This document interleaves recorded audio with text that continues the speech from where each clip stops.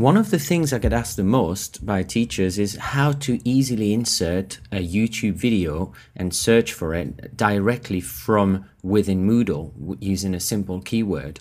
It used to be quite difficult in Moodle 1.9, but it's not anymore in Moodle 2, thanks to the repositories. So let me show you how to do that.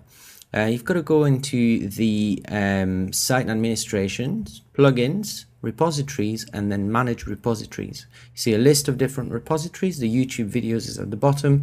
Enable and make it visible. By default, it's called YouTube videos, but you can rename it to something that suits your needs more or better.